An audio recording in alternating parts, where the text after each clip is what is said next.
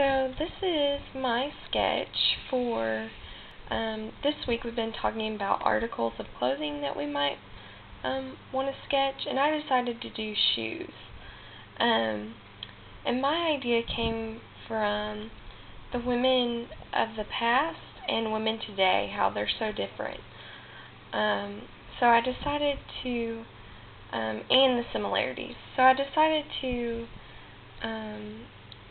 take a half of a toilet plunger at the end, and a lot of this is cleaning supplies like a sponge. There's a straw here and a measuring spoon, and I used a feather duster right here, and the base of it would be a silver baking tin. These were just some ideas, but I thought of doing women of the past were homemakers and cleaners, and women of today are really different. So I decided to do one shoe like this and one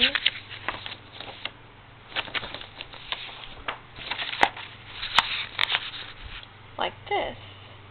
And this is women of today.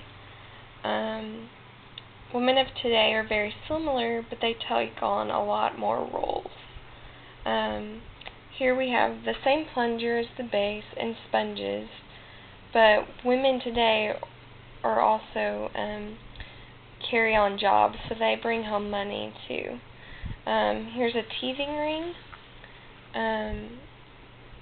because women are having the babies, and teething rings tend to be in their purses a lot more these days and as they go out. A makeup brush. We're still we still want to make ourselves pretty. And I use measuring spoons again on the sides here, and post-it notes inside the shoe, because we're always so busy and always writing little notes on to-do lists and stuff to do.